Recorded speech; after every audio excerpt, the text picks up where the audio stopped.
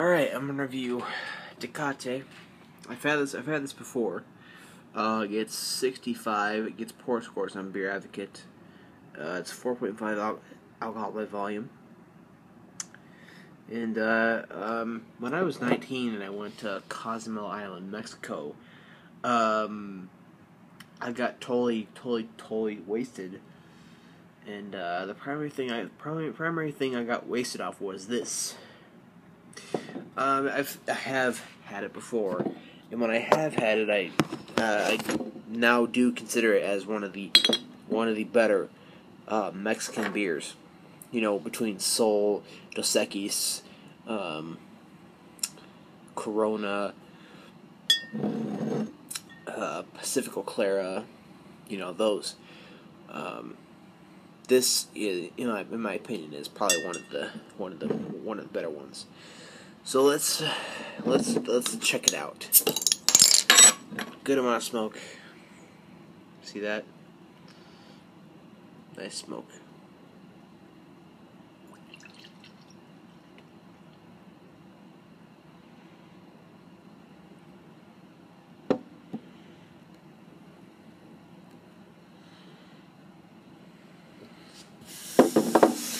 Okay, we got about a finger white foamy head.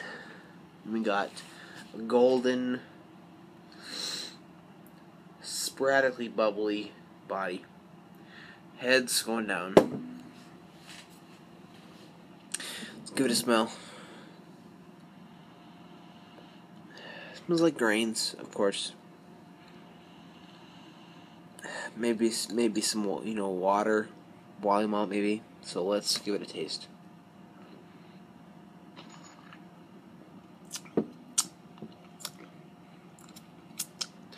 It's very barley malty. Kind of a sweetness is there. Yeah,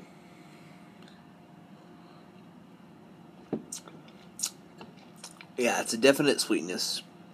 Not sweetness. It's not sweetness in the sense of an ice beer, but more of like, just an extra helping of barley malt, I would say.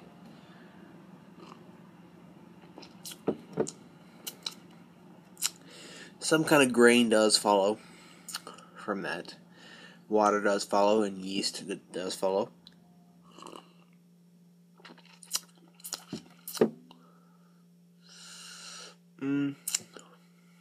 It's a very straightforward beer kind of flavor.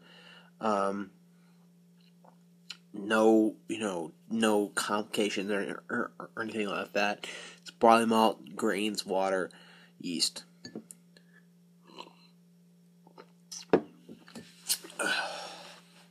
I would say it's very round. It's very balanced. It tastes like it's made well. That's my opinion. Feel. It's very light. It's like a normal Mexican light lager. Or lager. Very drinkable, very refreshing. Carbonation is there. If I drink enough of this, I will start burping, I'll bet.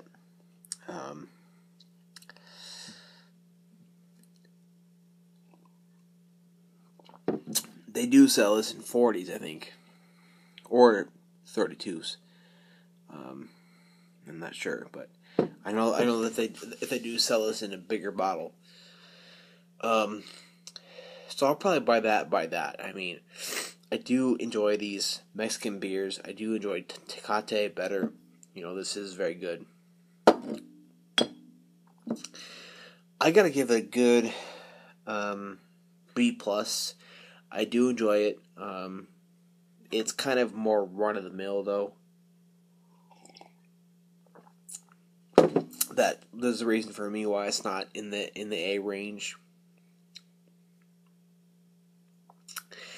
I just kind of have this feeling like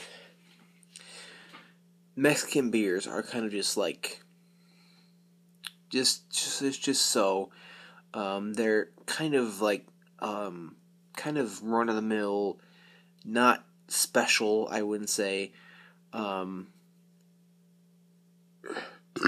Excuse me. There it is. They are just kind of they have a special place in my heart, of course. But I mean, excuse me.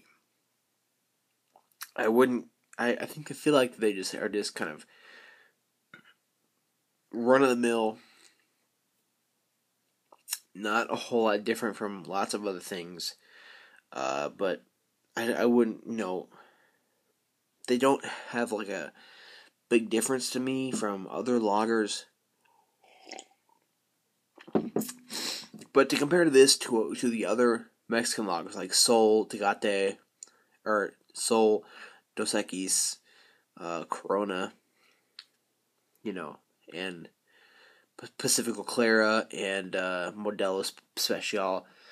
I don't know. I would consider that Modelo Especial and Tecate to be the top two. I have enjoyed the most in my life the Modelo and the Tecate. I've never tried Negro Modelo, but I have had Modelo Especial and Tecate. Those both are very, very good, and I have enjoyed those. So, in the Mexican beer style, I would consider this like A plus.